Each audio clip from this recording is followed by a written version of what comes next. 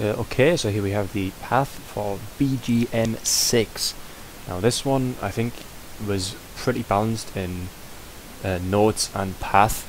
So this one has a lot of activations, and this is also the song that has the most tilt activations for me. You see, most of the song is just straight up 16th strumming with very few breaks, and there's a few awkward activations in it as a result of that. But yeah, we'll start off with the first activation. It's a good place to start, and it's pretty simple compared to the rest anyway. So yeah, 2 phrases, no whammy, and all we're doing is looking for this. It's a green-red trill, but they're in grace notes, and we're activating halfway through that. The actual activation says to squeeze in this red note instead of activating on the green, but it's a bit unnecessary. This song really isn't close, not most of the time, unless you get double FC, which is really rare. So yeah, just activating on this green note. Instead, probably ending a note shy here. It's getting a squeeze instead, because you can see it's really not much difference in note length, I guess. No gap between these notes, should I say. So yeah, activating on this green note. Didn't strum it, but just felt comfortable pressing the button at the same time as the green note was hit. So yeah, first activation, not bad. Second activation is also pretty okay. We have this long whammy phrase here, which is all easy because it's all taps, and all the sustains are really long, so that's nice. And people, I guess, would be tempted to activate as soon as these 16ths came up, or on these quads or something like that, but there's too many breaks for this to be really worth that much. You can see it's like an entire measure break right here, or another measure break right here. So the actual activation is, we wait until we see this descending trip, then an entire measure to prepare for it, and activate on the next note. And the way this one pans out, if my mouse would like to work, excuse me, the way this one pans out, we overlap this phrase right here, which isn't a problem if we get like any whammy at all. Well, we need enough whammy because it's an entire measure extra, but there is no problem overlapping this. It overlaps, and we end on this note or this note, but we end just as the notes slow down to triplets here, so it's like a perfect activation. We're getting all 16ths, and it ends when it comes to 8th triplets. Okay, so nice, pretty easy activation. And then we get into the tilting. So the good thing is there's no whammy in the middle of all this strumming, so that's fine. And because it's all 16ths, it generally doesn't matter too much if you activate late or whatever. It's just a case of not getting a squeeze. But anyway, this next activation, 2 phrases, and it's an immediate act, so I was just waiting for this second phrase to come up, and then I would start tilting, and it would activate straight away. Not much to say there, we're just tilting as soon as the phrase comes up. Next activation, another 2, no whammy. And what we're looking for here, it says to activate on this yellow. I opted for this measure green here, because getting this squeeze is not going to happen really. And the way I was tilting, it would probably activate a bit earlier than the green anyway. But yeah, the way to remember this is it's the last cycle of this first chorus bit, I guess you could say. So you can see the chorus starts here, measure 94. Right, and this is the next one. You can see it's just stacked on top of each other. Cycle 1, cycle 2, cycle 3, cycle 4 of the first chorus. So yeah, we're aiming at tilt right here. Next phrase, we get 2 whammy phrases, pretty simple whammy phrases.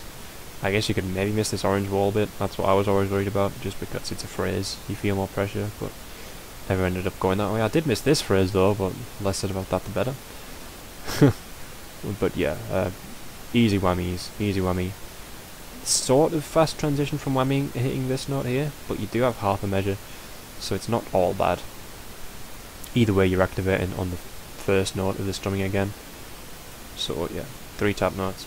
Boosh. Very easy to remember. No overlaps or anything. And that's all that can be said about that. Next phrase, once again, we get 2 phrases with no whammy. And this is relatively soon after the second phrase, so it's not too bad to remember. But what we're looking for here is halfway through the last cycle this time, is where we're activating, so where we would activate here previously. So if we go up, we can see the chorus starts here. First cycle, second cycle, third cycle, fourth cycle, and 149 is halfway through. And this is pretty much where it tells us to activate this time, rather than being late. So you're halfway through this last cycle, and this is a very valuable activation because we have a lot of these chords. Well, we have the same amount of chords, but we also have triplets which are worth pretty much as much, and then this trill, which is probably worth more. So this is, I guess, the most valuable activation in the whole song, and also like the hardest note part of the whole song, which is annoying. But yeah, it's still worth activating here, because if you do hit it and you don't activate over it and instead wait to get some more 16ths or something, I mean this part is as awkward, so definitely best to activate here. And yeah, and then we actually only have one more activation. We have some whammy in the solo here. Fairly awkward phrase here, but yeah, whammy. And it says to activate right here, but that creates a very tight overlap. I found I couldn't get this overlap if I activated here. And because it's the last phrase of the song, you don't really want to be ending up with like half bar as the song ends. Even though this activation isn't worth that much. It's probably like the least valuable activation in this song. But yeah, it's still worth overlapping here. So I think I delayed it, not even to here, I think I literally delayed it to the measure 176, just to make sure. And so we're getting a lot of slower notes, but as I say, it didn't normally come down like to like even a few thousand. At least if you're FCing, you normally won this song. So yeah, in fact I think that's the case. Only me and Chris FC this song in the tournament, and every time that happened we'd won the match. So yeah, considering we didn't play against each other in the pool 2, you'd hope so. But yeah, I activated here, safely got the overlap. Got some of this lesser stuff that's worth less, but at the end of the day, the score I was getting, you see optimal 684, I was normally getting out 680, so about 4,000 off optimal on a song that's worth like almost 700,000 points and has this many notes and this many activations. It's pretty good. So if I was FCing this, I was set basically. And yeah, that's the path for BGM 6. We'll move on now to the notes of it. Okay, so here we are with BGM 6, and we're going to take a look at the notes of BGM 6. This one I think a lot of people hated for one reason or another.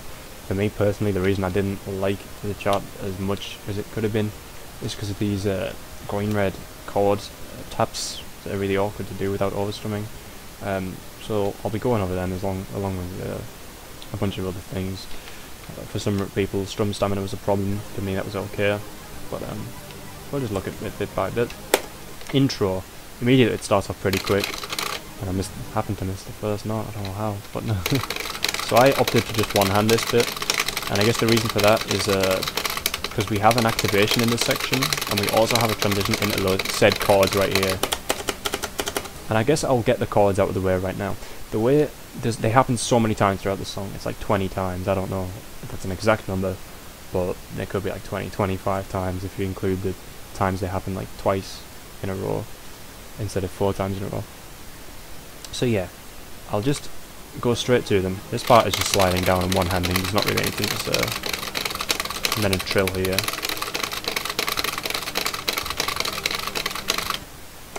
Okay. So, I use the first tap as a hammer-on, and then alt strum through the rest. Still do it in gallops, but not reset strumming, because reset strumming will definitely give you an opportunity to have Explorer backlash or just an inadvertent overstrum. And there is no instance in this song where I do not use the first tap, because you never know how Clonio is going to screw you. So yeah, and that's how I deal with every single one. There is no circumstance in which I do not use that. Always ends on a down strum on the last one. So that's the chords out of the way. These trills, they are just trills.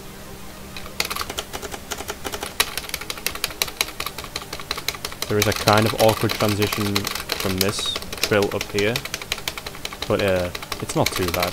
And if you really wanted to, actually that's just after an activation, so you probably wouldn't be able to tap that unless you did the tilt act. So yeah, it goes green, red, orange, blue.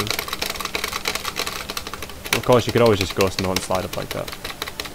But it's not too fast to be that much of a problem. So that's the intro covered. Next thing to talk about, I'll just take a quick look at these like orange and blue walls here. So I opted to one-hand them, just because there's a double green you have to strum. That'd be kind of awkward to use the tap notes there or do teleportation. Not consistent enough. So annoyingly enough, it's not that long of an orange wall, so it's not that bad. And the blue wall is fine because you can just stay in second position and there's no pink involved. It's almost just a red-blue trill.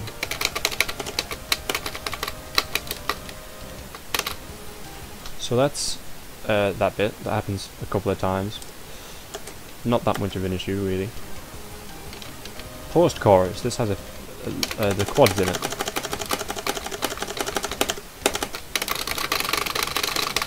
Slow enough to one hand, I find. You slide into the first one.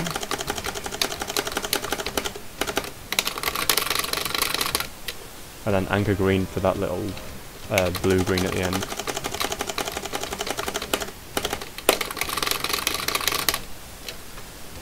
Okay. Now, as far as the verses go, and pretty much the majority of the song, it's just 16 strumming. So from here, you're just 16 strumming for a while in doublets, and it's basically all in doublets. Now, I don't think there's anyone that would be burst strumming in. I mean, you could do that, but this will wear your stamina out a lot quicker. There's no way you'd be able to keep that up through the whole song unless you, I don't know, muck or someone. But yeah, there's nothing to be said here really. One thing I used to do, and I still kind of do, I try and hook the inside of my elbow around the corner of the XP, and that somehow gets me like makes me be able to tense more and gives me more stamina for some reason. So with stuff like that, I could probably do it.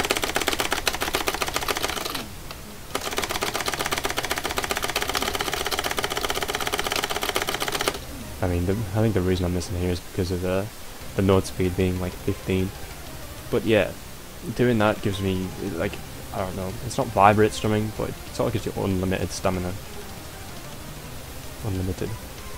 But yeah. Other than that, there's open notes in between, but the open notes aren't really much of a problem. And you do get these occasional breaks, like these triplets here. So yeah, one of the best things I ever heard about getting stamina is something that Alf said. He said, so it was like Existo Vulgare or something on Rock Band. It was like, listen, if you can't do it, just force yourself through it a few times and then you'll be able to do it. And it's amazing how true that is. Like, if you feel like you can't get drum stamina, all you need to do is just keep doing it. You might not be able to do Pillars of Mercy, but like, I went from being a poor strummer, in my opinion, I had no strum stamina, to being able to do like everything. So like Rebirth was no problem now, and I've done like Nevermore 110. So I won't consider myself a good strummer, and that just due to that tip of, you know, if you feel like you can't strum for that long, just keep doing it, and you will be able to do it. And it's stupid how it works, and it does work, seriously. If you don't believe me, try it. But yeah, so that's how you could possibly gain stamina for this song. But this song is kind of like 15 NPS or 14 NPS, so it's not that fast. It's more just how long it goes on for, rather than the speed of the strumming. So yeah, there's nothing really to comment on. These alt chorus bits have the chords at the end. You could hear it there. So I'll just show how that works, because last time it was from taps into the chords. So what I'm doing there is I'm literally, after the last doublet, just dropping a note and then doing, I guess, another doublet in the chords.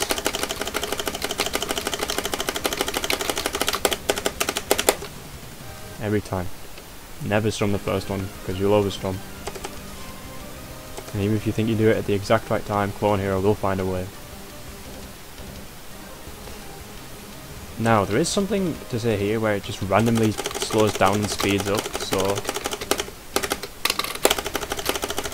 it's worth remembering that the tempo changes back to normal after that one short strumming bit. So that's just a little thing as well. Okay, the hardest parts of the song, and what I'm going to do, the solo is nothing by the way, but this breakdown section is definitely the hardest part. Right, I'm just going to include this as well, because the chords are sort of part of it.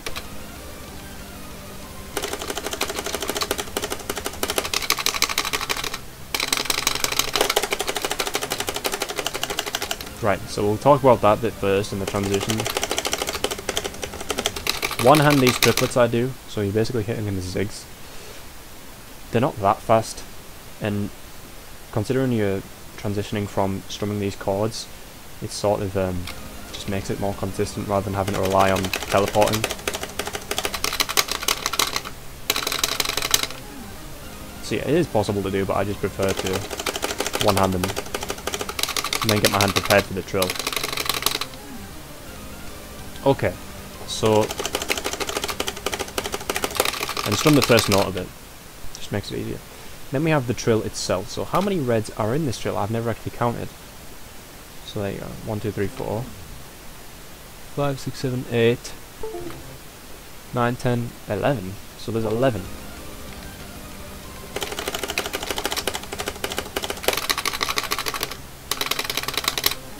So yeah, instead of tapping 11, definitely tap 12.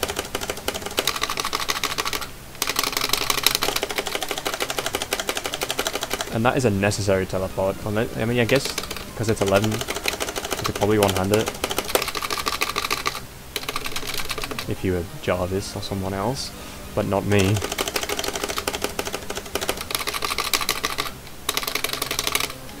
See, originally I thought that was 13, but it's 11, so 12 is enough. And then, as far as teleporting goes, you just gotta teleport.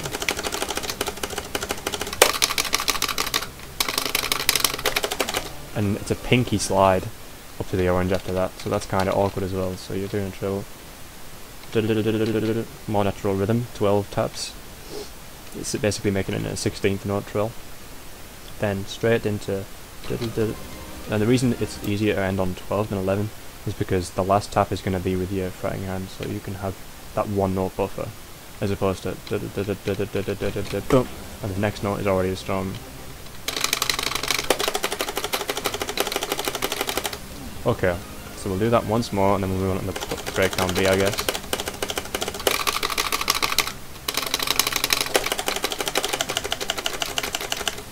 Okay, we have this mess.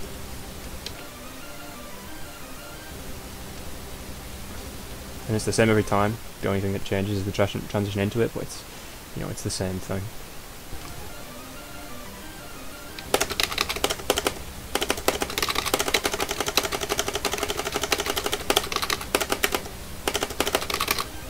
So the way I do this, first one, as normal, we use the first one as a tap, then strum twice, and I'll slow this down actually so I can do this while I'm thinking about it. So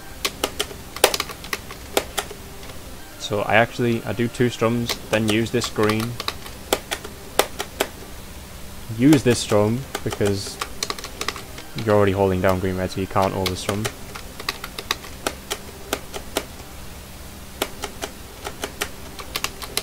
So I guess the key here is use the first tap note of the green red chords as usual, except for that bit, but that's kind of obvious. And use the green tap at the bottom of the trips.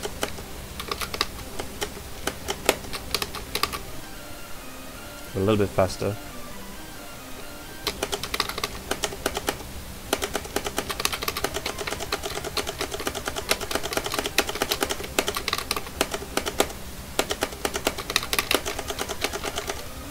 And that's how that goes.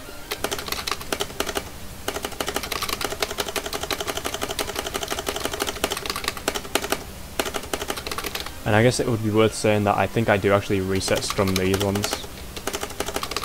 At least the ones that start on a down.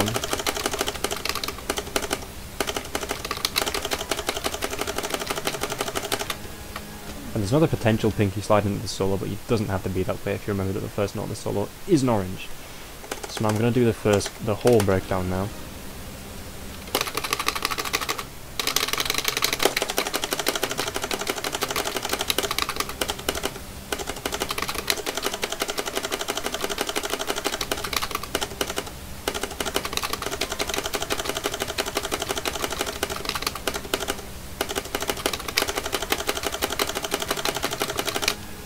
As far as the solo goes, ironically enough, it's the easiest part of the song pretty much.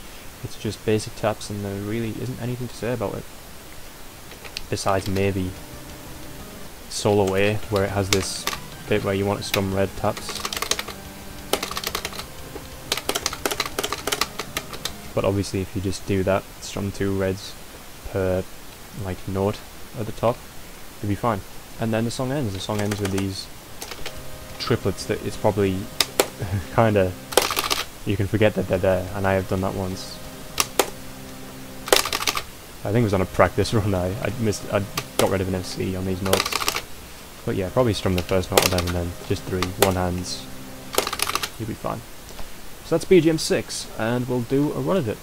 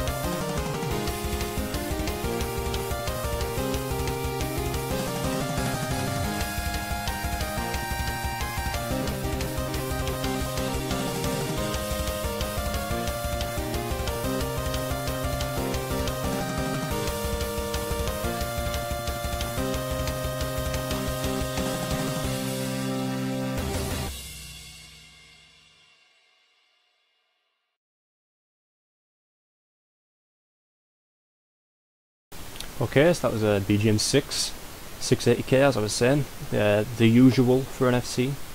Some weak whammies here, some strong whammies there, but that's just how it goes. Anyway, next song is Dads.